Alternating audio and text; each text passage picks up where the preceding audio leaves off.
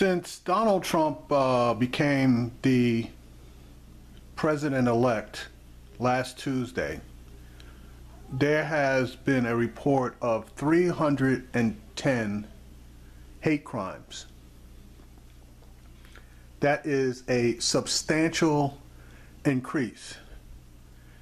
If we plot that out exponentially, that would mean that there will be, in the next 12 months, approximately 15,000 hate crimes. This information was reported by the Southern Poverty Law Center, whose job it is to monitor hate crimes and hate groups across the country. Now, a couple of things have been reported. At Ohio University, a professor tweeted out pictures of white supremacist flyers found on campus, and the flyers read, "Why white women shouldn't date black men." They also published an article, "We need to talk about online radicalization of young white men." That was a publication by theguardian.com.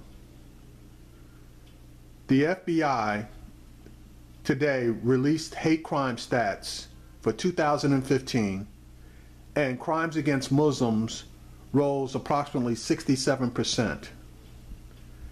There is an online petition that has over 250,000 signatures in a couple of days, and that petition is for Steve Bannon not to be given or to be rescinded the job of the chief advisor to Donald Trump. Now, Harry Reid's going to get on the floor and he's going to rail against Donald Trump and Steve Bannon in particular. But afterwards, I have a question. Alan Dershowitz, who's a Jew, is going to come on Steve Kornacki's show, and he is basically going to state that Steve Bannon is not anti-Jewish. He's not an anti-Semite. Okay? He may or may not be an anti-Semite, but Breitbart is definitely a white supremacist, white nationalist blog publication. And he presided over it, and in my opinion, he still is pulling the strings on this thing. So, if you lie down with dogs, you're going to get fleas. That's just a realism. Here's Harry Reid's speech on the Senate floor. Here he is. Let's take a listen. Makeup do we have there in the infrastructure? Is it $1 trillion, $2 trillion? Some say $3 trillion. It's really in bad need of help and repair. It's an automatic job creator. Each time we try to do something over these decades on infrastructure, Republicans obstructed. So if we can finally get Republicans to make the job-creating infrastructure investments we've been seeking for years, that will be a welcome development for the Senate and the country. If Trump wants to pursue policies that will help working people, Democrats will take a pragmatic approach. Democrats have a responsibility to improve the life of Americans, all lives. But we also have other responsibilities. We have a responsibility to be the voice of millions of Americans sitting at home, afraid that they're not welcome anymore in Donald Trump's America. We have a responsibility to prevent Trump's bullying, aggressive behavior from becoming normalized in the eyes of America. especially the millions of young people who are watching and wondering. For example, if sexual assault is now a laughing matter. We have responsibility to say that it is not normal for the KKK, Ku Klux Klan, to celebrate the election of the president they view as their champion with the victory parade. They have one scheduled. Yeah, that victory parade is scheduled in North Carolina, by the way. In other words, we have responsibility to lead. Outside this Senate chamber, you can hear hammering. We have workers that are hammering on the platform for the inauguration ceremony. It'll take several months to do it, but it'll be done right. In 65 days, Donald Trump will step onto that platform. For 4 years, he will yield the loudest and most powerful microphone in the world. But even as those workers hammer away on Trump's platform, and even as we as leaders accept the results of this election, we must also give voice to those who are afraid, because there are many that are afraid. Indeed, a majority of Americans oppose Donald Trump. Many of my Republican colleagues in this chamber oppose Trump. And they weren't alone. Trump will be the first president to take office having lost the popular vote by 2 million. Every day for the past week, a majority of American voters have awakened to a difficult reality. Not only did that man who lost the popular vote win the election, but his election sparked a rise in hate crimes, threats of violence. Since Election Day, the Southern Poverty Law Centers reported hundreds of incidents of harassment and intimidation. Last count, 315 from their calculations. Overwhelmingly, the hateful acts of anti-Muslim, anti-Hispanic, anti-African-American, anti-woman, anti-LGBT, anti-Semitic, and anti-Asian. I've heard these stories from friends and family. My and my wife's Nevada physician is a Pakistani American of Muslim faith. We think so much of him. We've known each other for 35 years. The day after the election, my friend was in a restaurant in Las Vegas having dinner. A man, in approaching him in a threatening manner, said, "Where are you from?" I said, "Where are you from?" The man that approached him said, "I'm local." The doctor said, "So am I." That same night, in another restaurant in Las Vegas, a Pakistani physician was having dinner. A man walked up in the same manner, said, "Where are you from?" I said, "I'm from Pakistan." He said, "Why don't you go back?"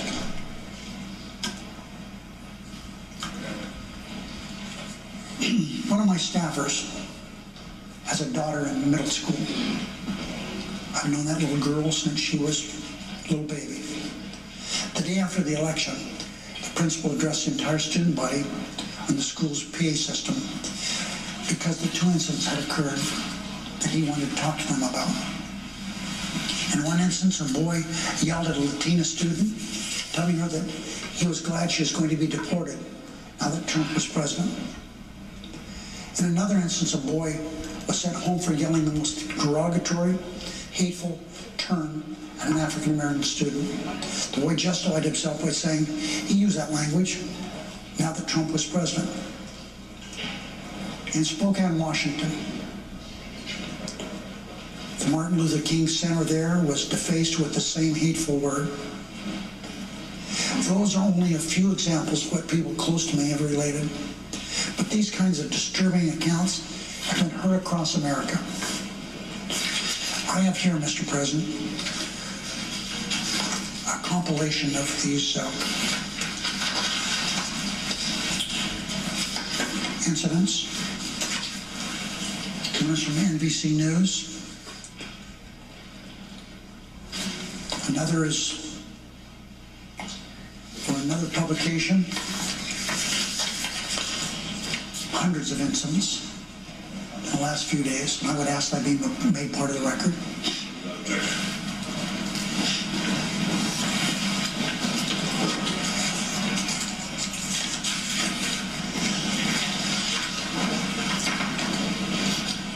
that was just entered into the record, those references made are awful, they're hateful, they're frightening, they're scary. I invite any of my colleagues to read these horrible acts. And I invite any senator, Democrat or Republican, to come right down to this floor today and defend any one of them. These examples of hate and prejudice. I don't believe anyone in this chamber wants to defend the hateful acts that are being committed in President-elect Trump's name. They lead to one unavoidable conclusion. Many of our fellow Americans believe that Trump's election validates the kind of bullying, aggressive behavior Trump modeled on a daily basis. How can we teach our children that bragging about sexual assault is abhorrent if we rush into the arms of a man who dismissed it as locker room talk? If we fail to hold Trump accountable, we all bear a major responsibility for normalizing his behavior. Here's a letter from a 7th grader from Rhode Island. She wrote it the day after the election, and I have a direct quote from the letter. 7th grader. I'm extremely scared, especially being a woman of color, that the president of the country that I was born and live in is making me feel unsafe when I actually shouldn't feel unsafe. It's even scarier because this man who is now the president of the United States of America has said such rude, ignorant, and disrespectful things about women and all different types of people and is now in charge of our country. I want to feel safe in my country, but I no longer can feel safe with someone like Donald Trump leading the country. Close quote, end of letter.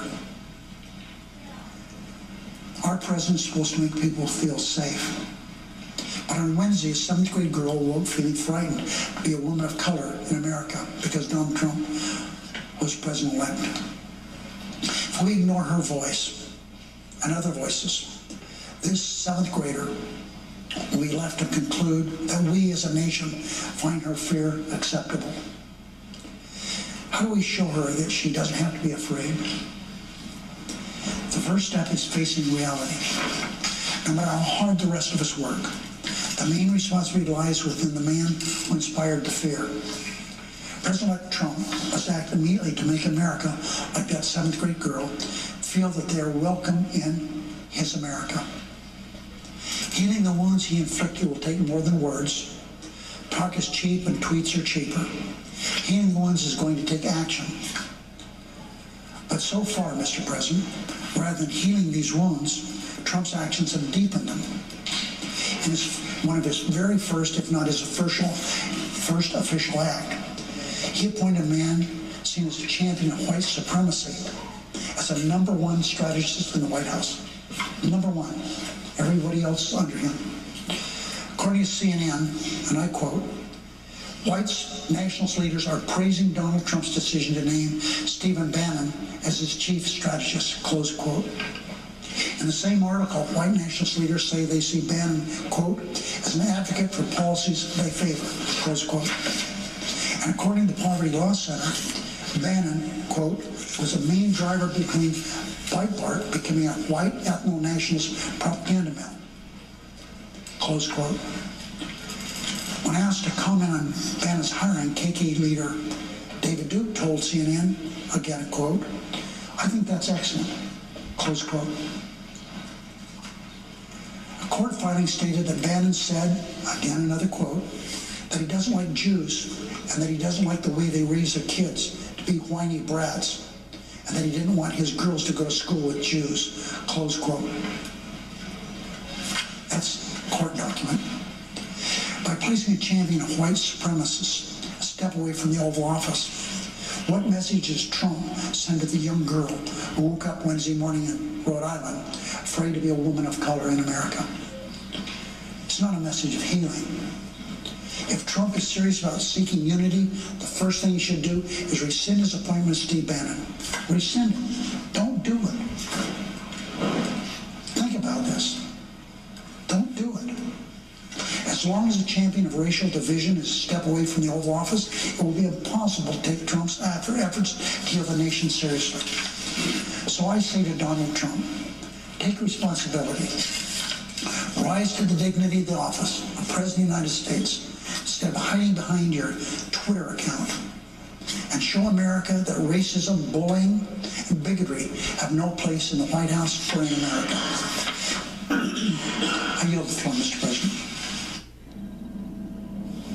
What is the previous order that we should talk? Okay, that was Harry Reid. He is the outgoing Senate Democratic leader. Again, Harry Reid did not seek re-election this year. He will be retiring in January, but there he was the day after Donald Trump was elected president last week. Harry Reid issued a blistering attack on Donald Trump in this speech you just heard there on the Senate floor. Harry Reid saying he sees it as his party's, as the Democratic Party's duty to be the voice of people who are scared by the election of Donald Trump and who he says are scared by the developments since Donald Trump's election. Reid citing a number of examples there of hate crimes, of alleged hate crimes that have occurred over the last week that have been documented across the country. And then just at the end there of his remarks, you heard him going specifically after Steve Bannon, who Donald Trump has announced will be one of his top White House advisors, his top White House advisor. In fact, Dershowitz saying that he had made, Bannon had made the Breitbart news site a haven for hate groups under his leadership, and urging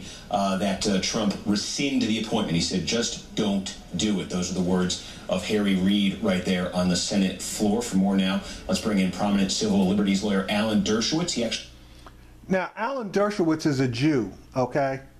And this is my question. Are the Jews playing both sides against the middle? Because you have the ADL, the Anti-Defamation League, condemning the appointment of Steve Bannon as the chief advisor to Donald Trump. And specifically, I'm going to give you their quote. Give me a second. I need to bring it up.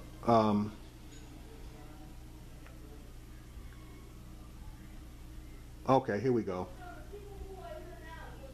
The ADL statement reads, and I'm not going to read the whole statement, just the portion that refers to Bannon. In the second paragraph, and this was issued November 13, 2016. At the same time, ADL strongly opposes the appointment of Steve Bannon as senior advisor and chief strategist in the White House. It is a sad day when a man who presided over the premier website of the alternate right, a loose-knit group of white nationalists and unabashed anti-Semitists and racists, is slated to be a senior staff member in the People's House, said Jonathan A. Greenblatt, ADL CEO. We call on President-elect Trump to appoint and nominate Americans committed to the well-being of all our country's people and who exemplify the values of pluralism and tolerance that makes our country great. Okay, that's the ADL, which is a high-powered Jewish organization. Now note, they specifically didn't call Steve Bannon anti-Semitic or really anything else. What they said was that he has presided over the premier website of white nationalists and anti-Semitics and racists. Okay, so he ran the shop for all these guys. Why do you run a shop for all these guys if that doesn't reflect your ideology, is my question. And it damn sure ain't going to be about money. Now, I'm going to play the Dershowitz piece, and he's basically going to jump in and defend this guy, and he's an attorney. You got to watch these attorneys because they are professional spinners. And apparently this Jew has made a decision that he's going to spin for Bannon. Here we go.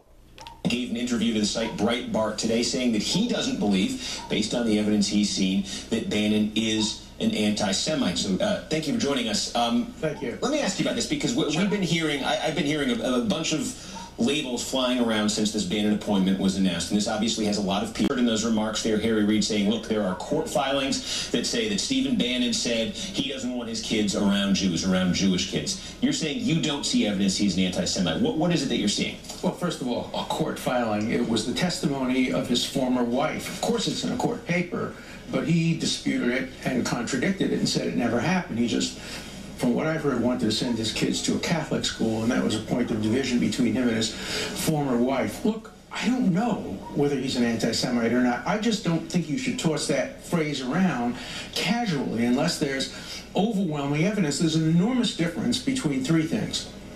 One, is he personally an anti-Semite? I've heard no evidence to support that. He has hired Joel Pollack, who worked with him for 4 years, who's an Orthodox Jew, who wears a kippah, who's married to, has a mixed-race marriage. He has been very positive toward Jews and toward Israel. So that's number one. I think the evidence that he's an anti-Semite is just not there. Number two is, has his paper become the actual vehicle for a bigotry? And number three is he supported by bigots? Let's turn to number three first. Yes, he is.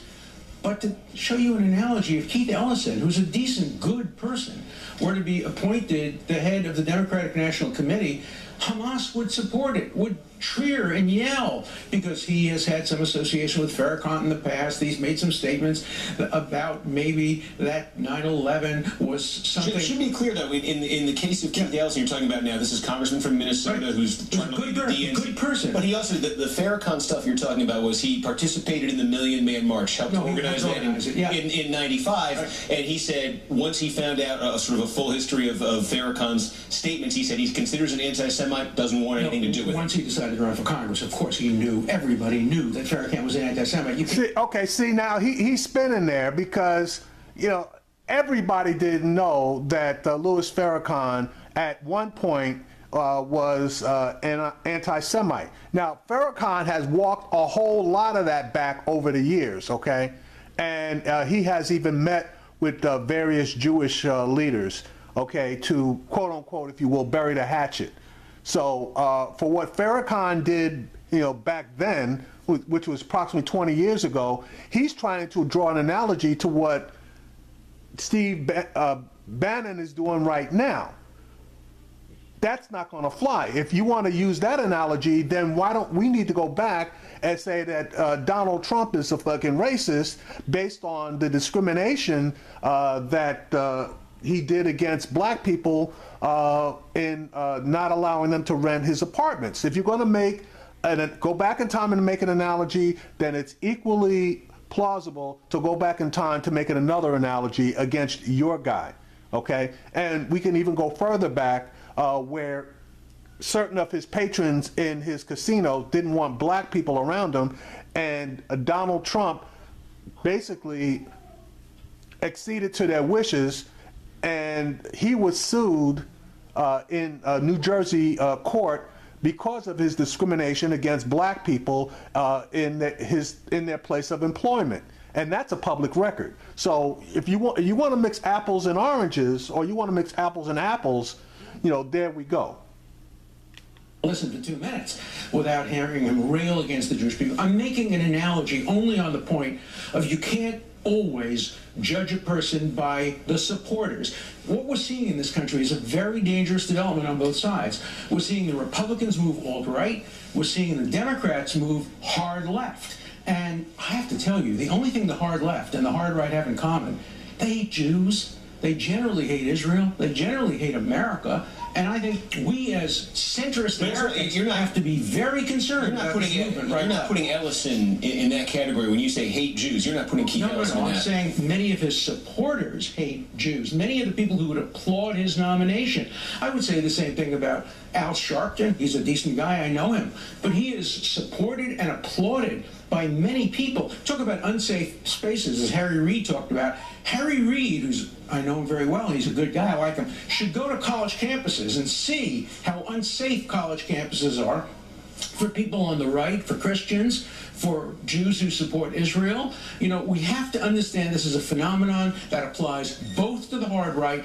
and the hard left. and we shouldn't apply double standards. I am not a fan of Bannon. I am not a supporter of Breitbart. I just want to make sure that we don't throw around the term anti-Semite too loosely and that we apply the same standards to both sides. Is there something more specific and more particular to what's been created at Breitbart? Because the Anti-Defamation League, for instance, came out and they condemned this appointment. And again, it wasn't so much, the statement that they put out wasn't so much saying Bannon is an anti-Semite. It was saying that the site has become a haven for anti-Semites. And you've got David Duke out there, you had Harry Reid just citing that, saying... But he never published an article. This is... The article that was published, for example, that they quote extensively, where he talked about Crystal as a renegade Jew, that was written by David Horowitz, another Jew who called him a renegade Jew. Yes, they published it. But I think it's important to look... Okay, so he said, yes, they published it.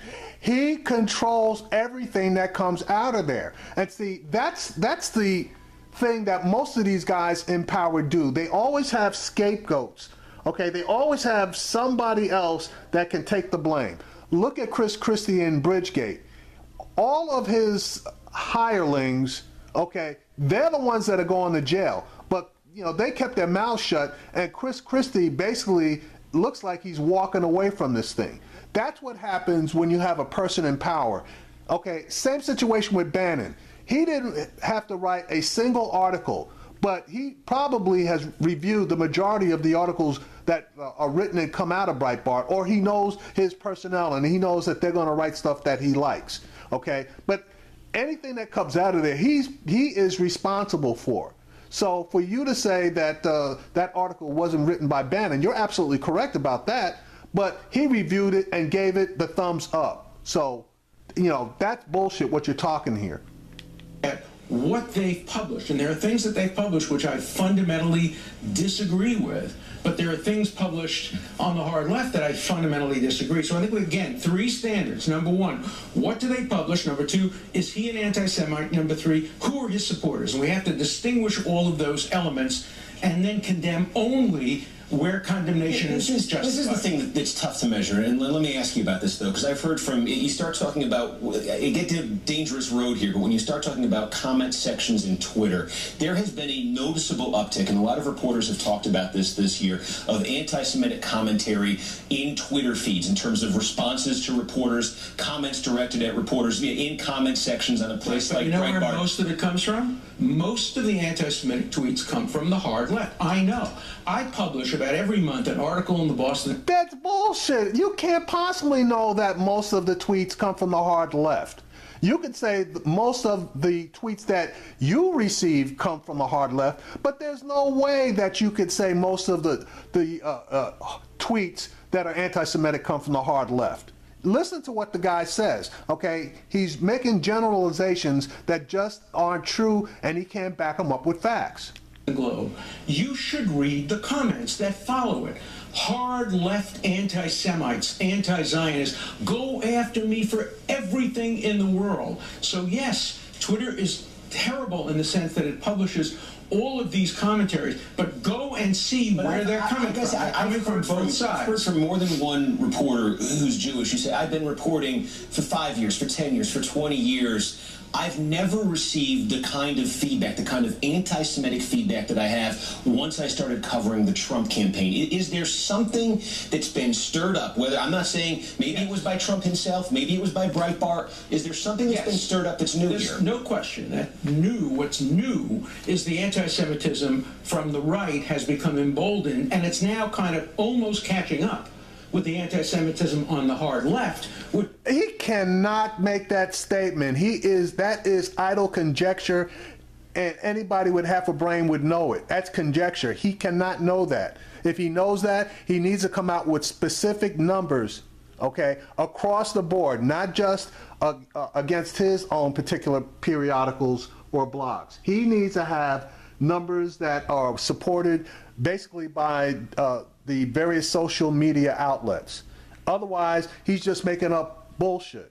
Has been in existence for 20 years now, sometimes disguising itself as anti-Zionism. Take, for example, Black Lives Matter. I love the concept of Black Lives Matter, but they have become an anti-Semitic group by putting in their program that Israel and only Israel is a genocidal apartheid country. That bullshit. He threw the word only. They said that Israel is an apartheid and a genocidal country. That is absolutely fucking true, okay?